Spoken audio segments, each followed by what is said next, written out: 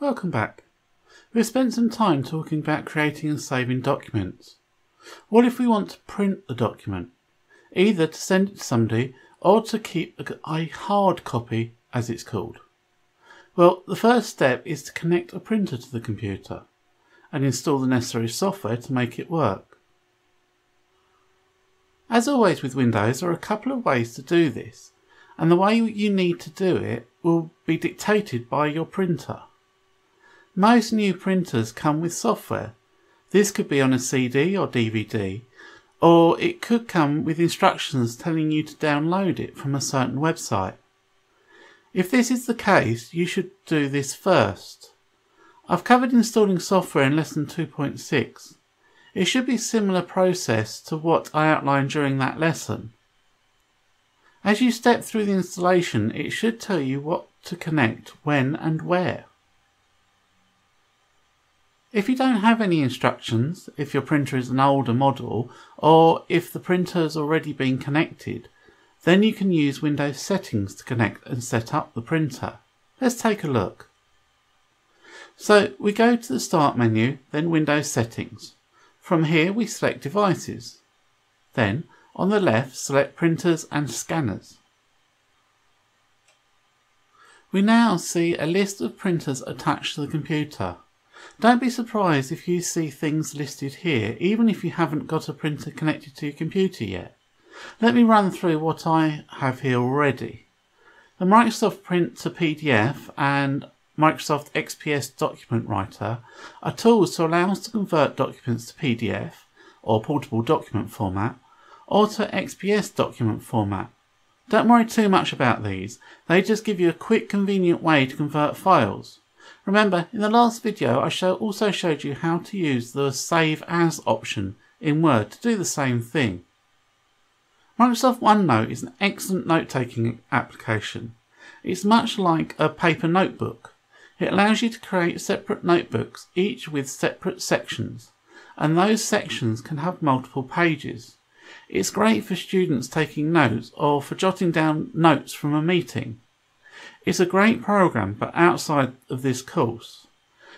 These options allow you to print a file, and rather than the printout coming out on paper from a physical printer, they put the printout into a new page in OneNote. This allows you to annotate over the top as you need. For example, you might print a lecture slides into OneNote. Then you can make digital notes during the lecture along or over the top of each slide. The option we want to look at is Add a Printer or Scanner. Click the grey button with a cross on it. It tells Windows to start looking for a printer. This will look for printers connected directly to the computer, for example by USB. It will also look on the local network for any printers. These can either be connected directly to the network or shared. Shared means that they are connected to another computer on the network, but have been set up to allow access from other machines. More on sharing in the network section of this course. In my case, it's found a printer. This is an old black and white laser printer. It's called Office BW, and it tells me the model details. In this case, it's an HP LaserJet P2055DN. Before we install this device, notice that after a while we get an option just below saying the printer that I want isn't listed. In other words, if the scan hasn't found the printer you are looking for, click this option to be taken through a manual setup. Again, a bit beyond the level of this course, but if you know exactly where the printer is located in network speak, then you can use this option to connect to it. With our printer found, click on it. We then get the option to add device, so let's click that. That's pretty much it. If Windows is able to determine the type of printer and find the correct software for it, the process is automated, and after a little time we see a nice picture of the printer we just installed. Once it's installed, we have the option to open the printer app. This is just a basic application that allows us to order more ink or check various settings. The exact options and whether you get this option at all will depend on the printer that you installed.